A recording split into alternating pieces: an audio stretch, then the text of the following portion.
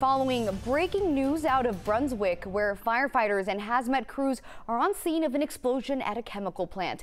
So let's show you some pictures just into our newsroom of that explosion. We're told the plant has been evacuated now. Authorities say a 1-mile evacuation zone has also been ordered in the area, and a 3-mile shelter-in-place radius is now in effect. So far, we know at least one firefighter suffered minor injuries.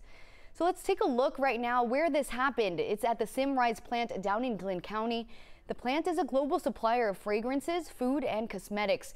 Right now, authorities say there is no health hazard to the local community, and they say they are now looking into what could have started this fire.